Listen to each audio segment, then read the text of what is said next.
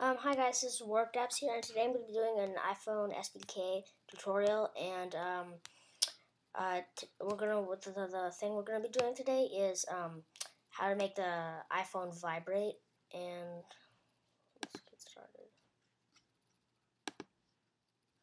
And new project, view-based application or a view-based application. I'm going to call it vibrate. Replace.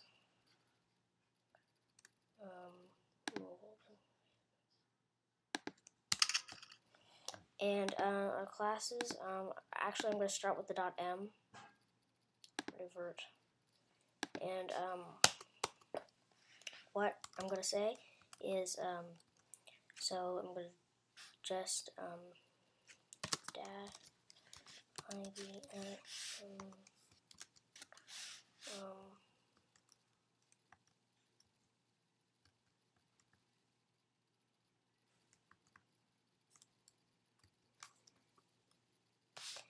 yeah, go.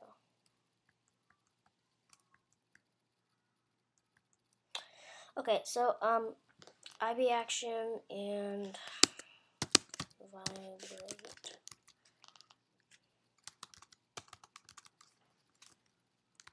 And then this is the only line of code you have to do. It's audio services. Sorry. Audio services, play system sound, in parentheses, K system sound ID underscore vibrate. And there's capitals for each beginning of the word except for K, which is a word. Anyway, so, but you do have to import a framework. So I'm going to click Reveal and Finder at the UI Kit framework. And at the Audio Toolbox framework, I'm going to import it into our framework. Oops. Okay. And then we're going to say pound key import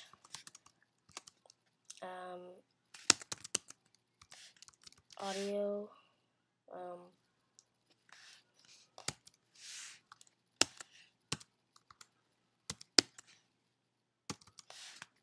tool box slash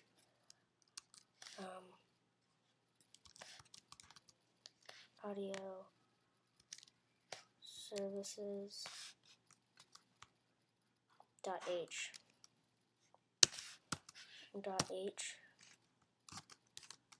build.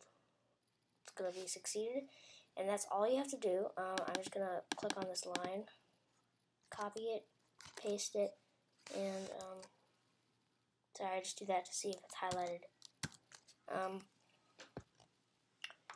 And that's about it. And then if we have a button, which you can't even check to see if it vibrates, but I'm absolutely 100% sure this code works. So yeah, that's about it. That's all you have to do. Or I just made an action. You don't have to do that. So you could say, you could have it as a CG rect intersect, and then you could say if two things collide, like an enemy and the main character of a game, then it would vibrate and you would have one less lives. Something like that. Just to tell the user that they got hurt or something. So